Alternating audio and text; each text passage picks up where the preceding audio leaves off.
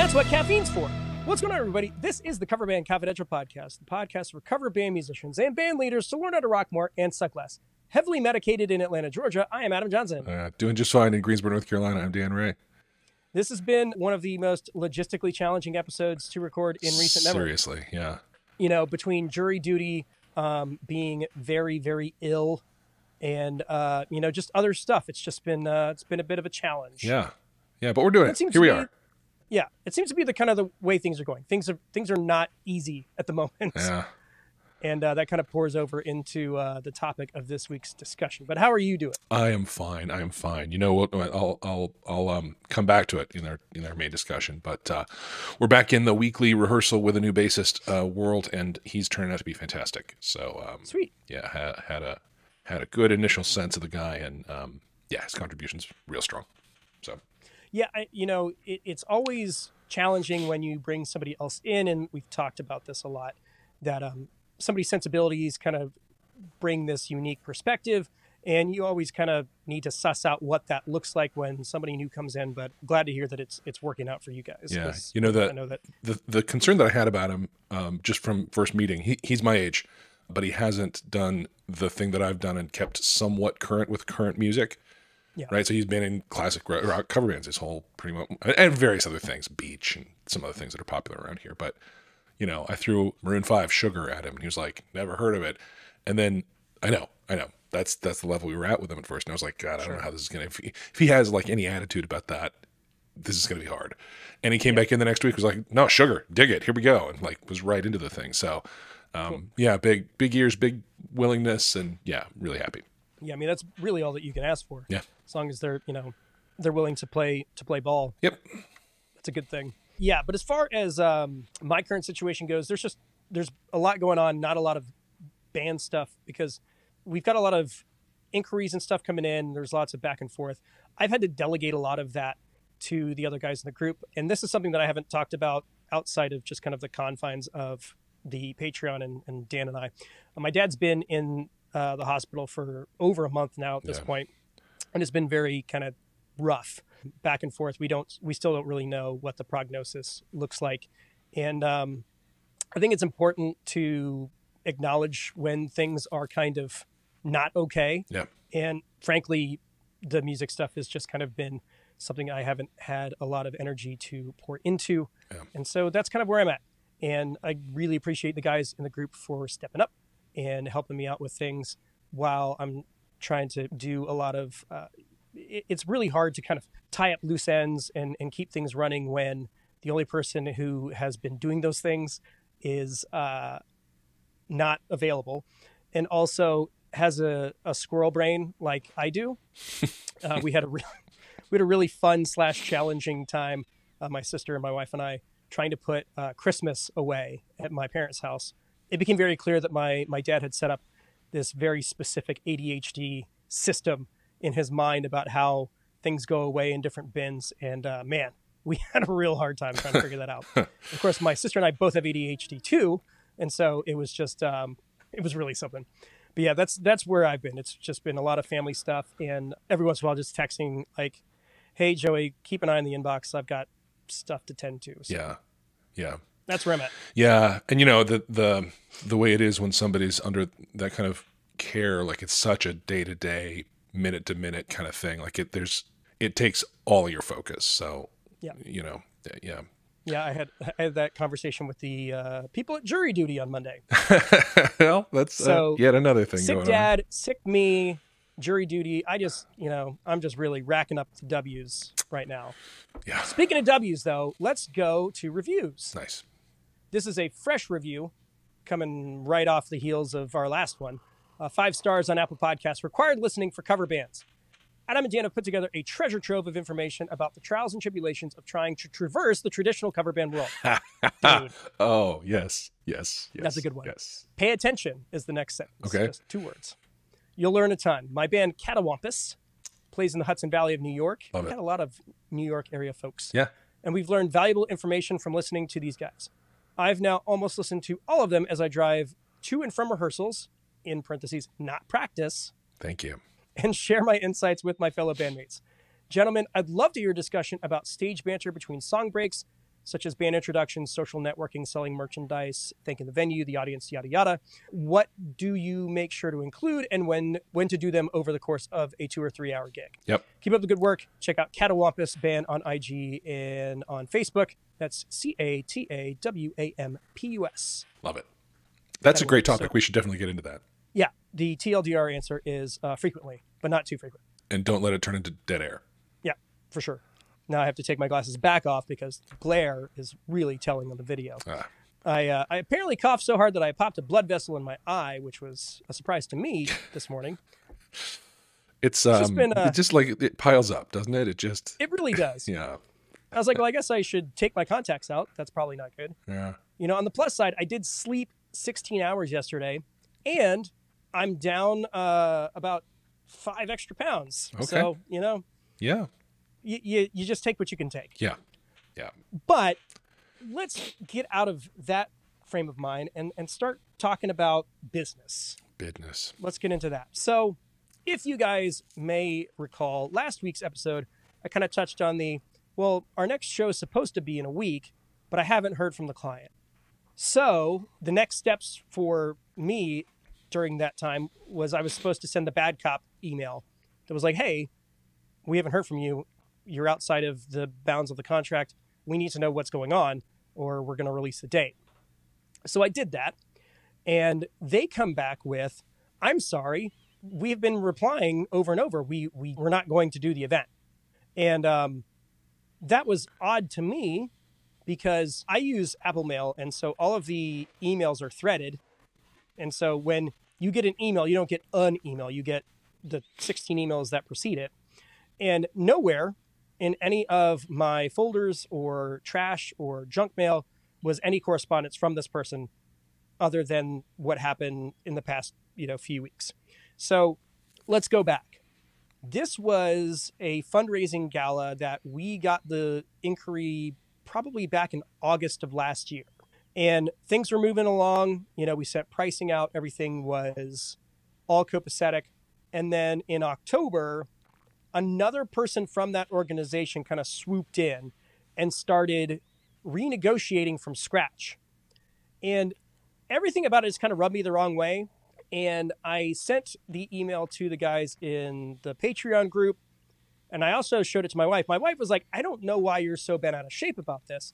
But everybody else was like, yeah, no, that seems kind of weird. And basically they kept trying to talk our pricing down, which I understand that you guys have a budget and that's fine. And so we met them where they were at. And it wasn't a huge discount. It was below what we normally get, but it wasn't unreasonable.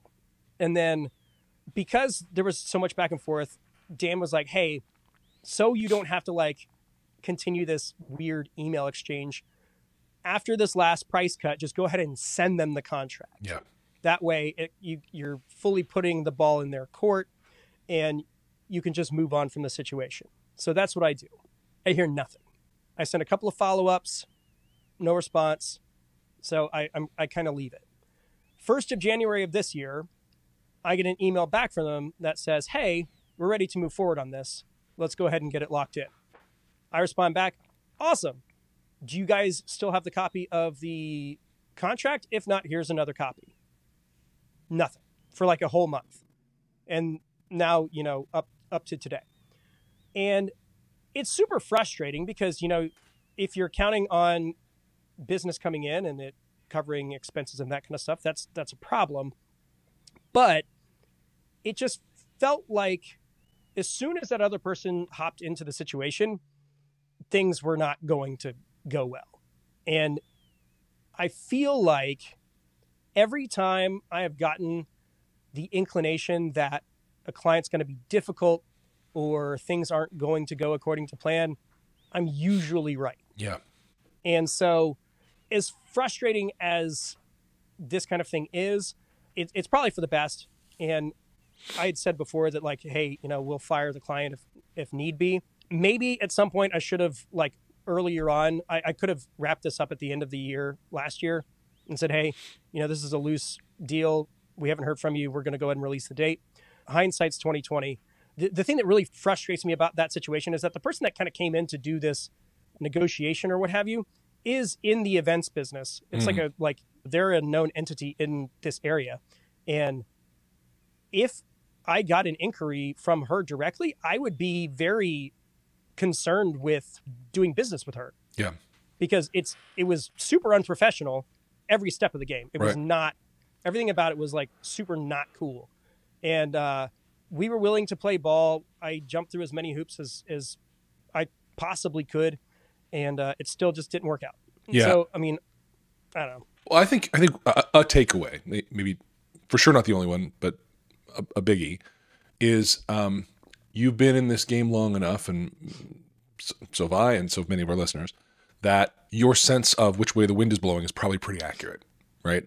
You can pretty much feel when a gig, when a deal's starting to fall apart. And there is something to trusting your gut about that. I don't know if you would have, I don't know. It's always going to be a judgment call of like, when do I really rip off the Band-Aid and say, you're not holding up your side of the negotiation, Mr. or Mrs. Client. I heard some advice, some business advice that was hire slow, fire fast. Yep. Right? It's like, be careful who you bring in, and when it's not a fit, don't let it linger. Now, I don't, in my business life, I don't follow that advice very well. I have currently 4 people report to me, about to be 2 more. And we just let somebody go after 6 months of trying to get his performance where it needed to be. And I knew 6 months ago it wasn't going to happen, but I wanted to be that guy who gave the fairest possible shake, Yep. When it's somebody's livelihood, I guess I feel a little different than I do when it's a band gig that the gala people aren't. I don't know. I feel a little more cutthroat about your situation than I did about that one. Yeah. But I think you really can't trust your gut. I think that's maybe the takeaway. Trust your instincts, trust your gut. Like with my bassist, I had a good sense of him, and I had my eyes open to how it might come off the rails, but it is going the way I expected and hoped, and not the way I feared. And I think we're all like, unless you are starting up your first band as you're listening to this episode, you probably have enough of a horse sense. And even then, if you have, business background or been around people at all, you probably have a sense of how things are going to play out. And it doesn't mean things can't surprise you or get turned around or, I also hold the contradictory belief that you can work anything out in communication. Sure. But doesn't mean it always goes your way. So yeah, it's toughy.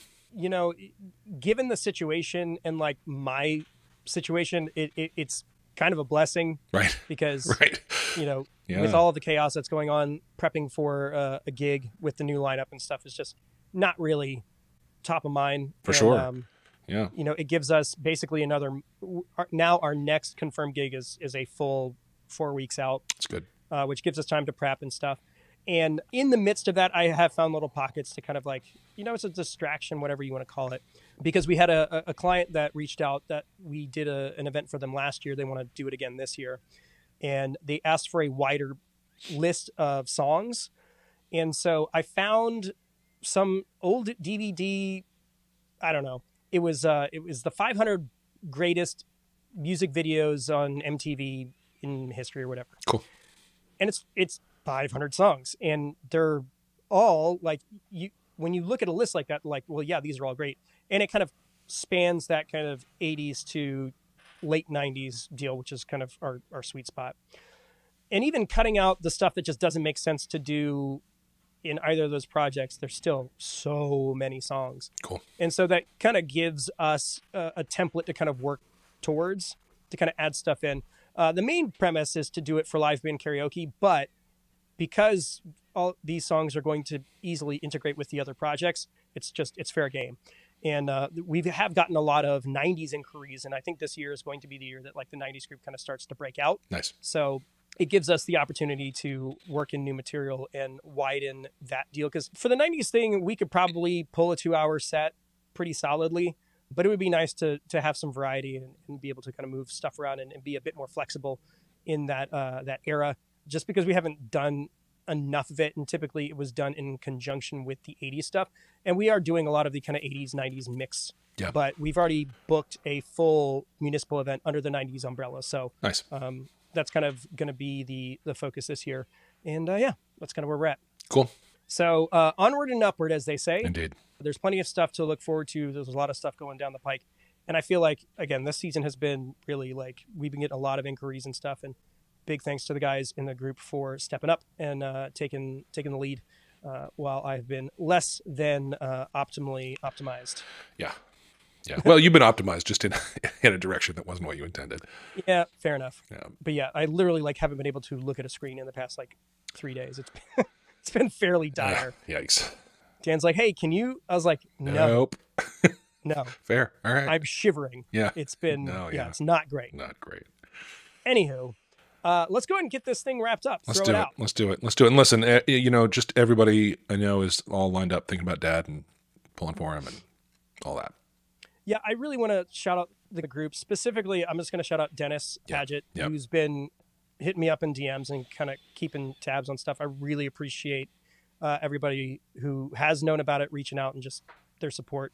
You know, my dad has been one of those people that really supported my music journey, and this has been particularly tough to see a person who's been totally in charge of everything in my life just not be there. And it's been an adjustment, and we're praying for a positive turnout, and we're doing the best we can. We're just trying to figure it out. 100%. Yeah.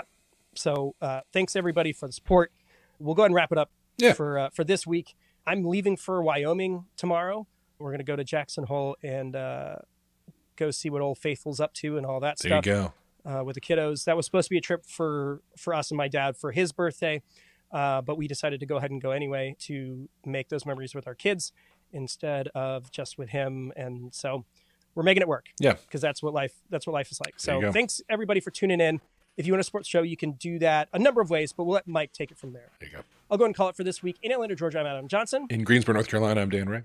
You've been listening to the Coverbandconfidential podcast for the week of February 16th, 2024. The TLDR answer is frequently, but not too frequent. And don't let it turn into dead air. Yeah, for sure. Now I have to take my glasses back off because the glare is really telling on the video. I apparently coughed so hard that I popped a blood vessel in my eye, which was a surprise to me this morning. It's just been, it just like it piles up, doesn't it? It really does. Yeah. I was like, well, I guess I should take my contacts out. That's probably not good. Yeah.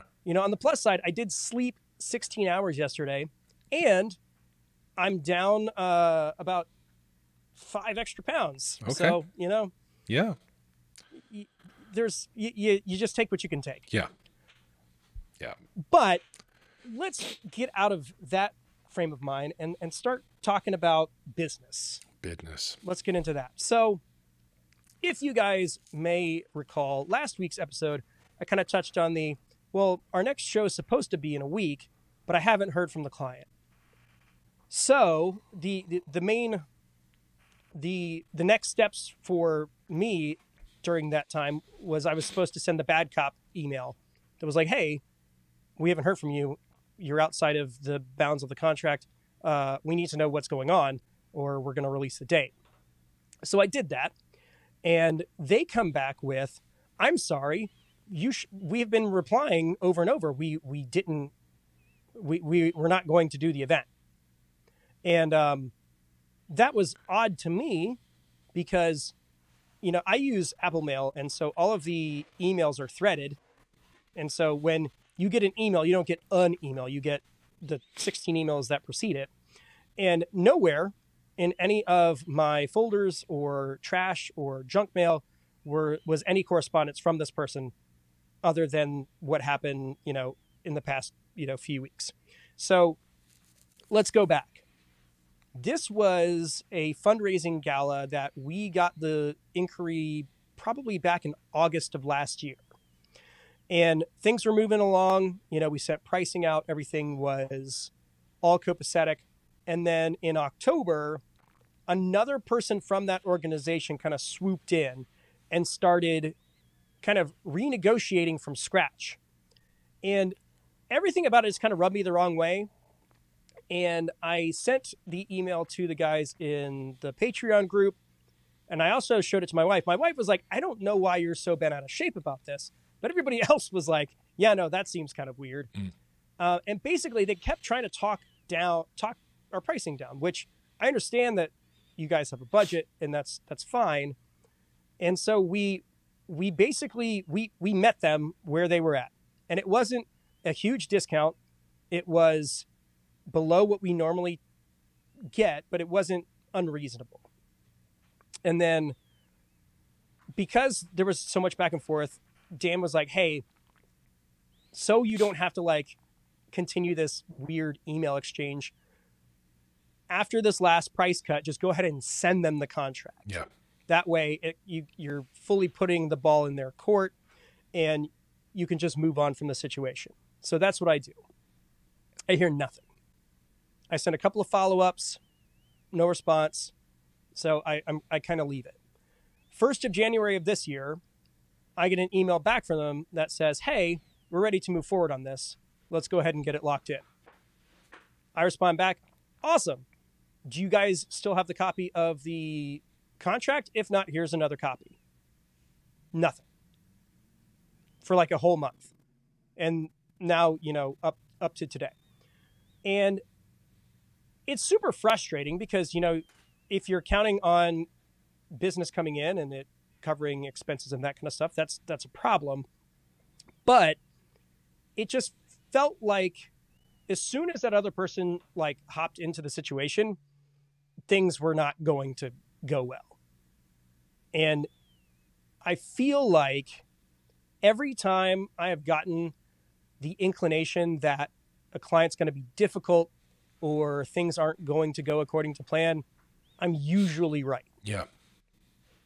And so, as frustrating as this kind of thing is, it's probably for the best. And, I had said before that like, hey, we'll fire the client if need be. Maybe at some point I should have like earlier on, I could have wrapped this up at the end of the year last year and said, hey, this is a loose deal. We haven't heard from you. We're going to go ahead and release the date. Hindsight's 2020.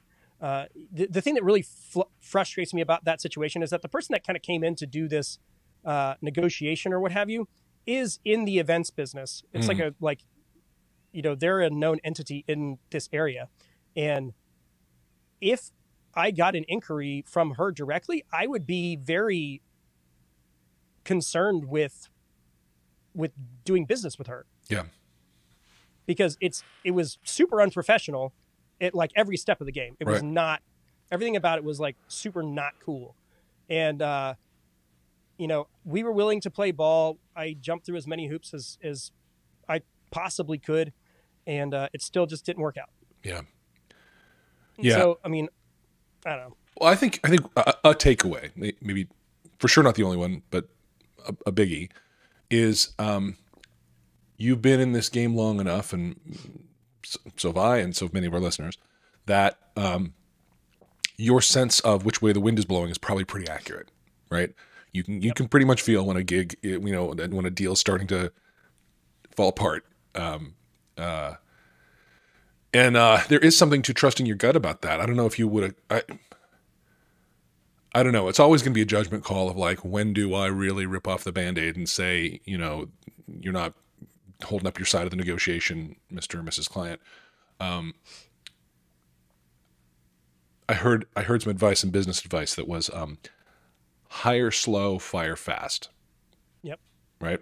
It's like, be careful who you bring in, and when it's not a fit, don't let it linger. Now, I don't, in my business life, I don't follow that advice very well. I have currently 4 people report to me, about to be 2 more.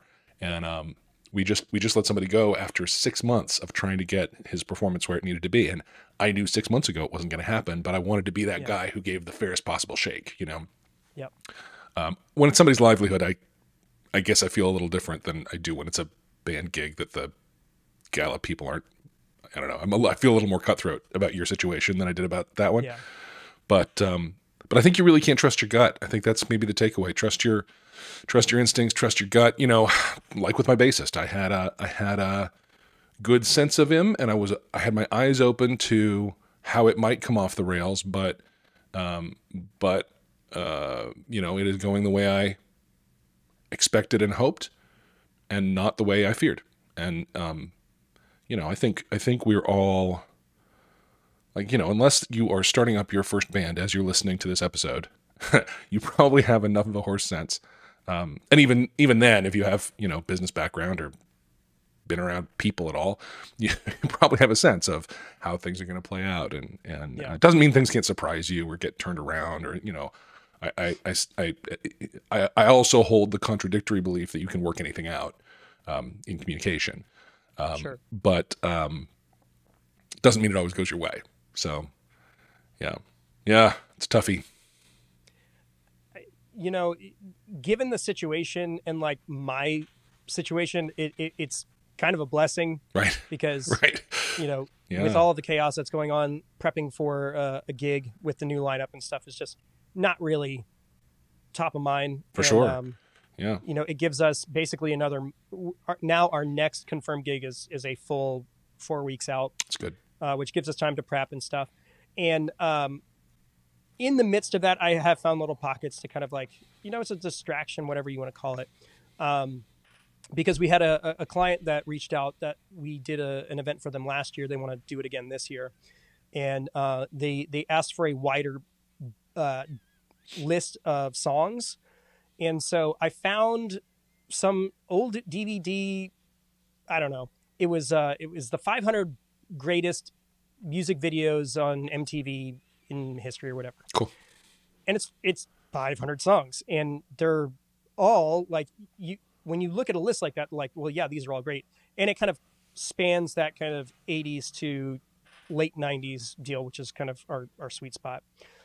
And even cutting out the stuff that just doesn't make sense to do in either of those projects, there's still so many songs. Cool. And so that kind of gives us a template to kind of work towards, to kind of add stuff in.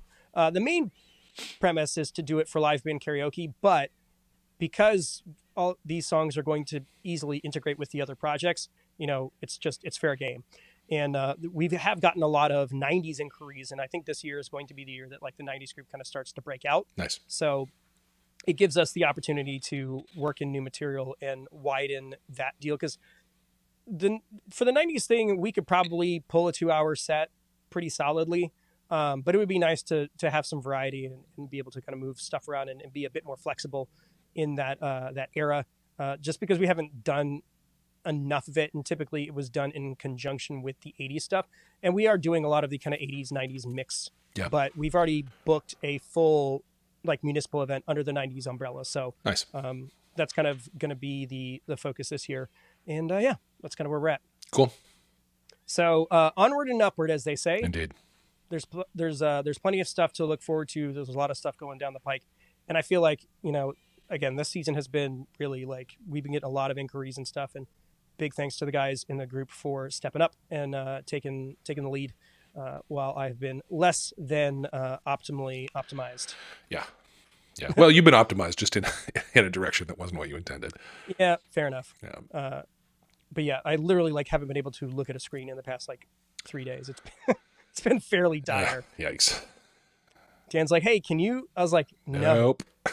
No. Fair. All right. I'm shivering. Yeah. It's been, it's not great. Not great.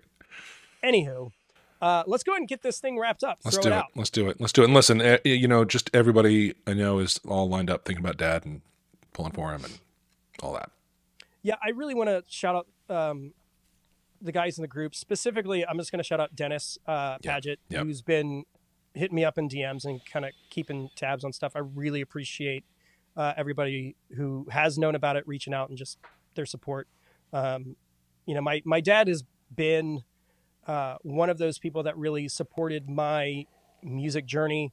And this has been particularly tough to see a person who's been totally in charge of everything in my life just not be there. And it's been an adjustment, and we're praying for a positive turnout, and we're doing the best we can. We're just trying to figure it out. 100%. Yeah. So thanks everybody for the support. We'll go ahead and wrap it up for this week. I'm leaving for Wyoming tomorrow. We're going to go to Jackson Hole and go see what Old Faithful's up to and all that stuff. There you with the kiddos. That was supposed to be a trip for me and for us and my dad for his birthday. But we decided to go ahead and go anyway to make those memories with our kids instead of just with him. And so we're making it work. Yeah. Because that's what life is like. So thanks everybody for tuning in. If you want to support the show, you can do that a number of ways, but we'll let Mike take it from there. There you go. I'll go ahead and call it for this week. In Atlanta, Georgia, I'm Adam Johnson. In Greensboro, North Carolina, I'm Dan Ray. You've been listening to the Coverband Confidential podcast for the week of February 16th, 2024.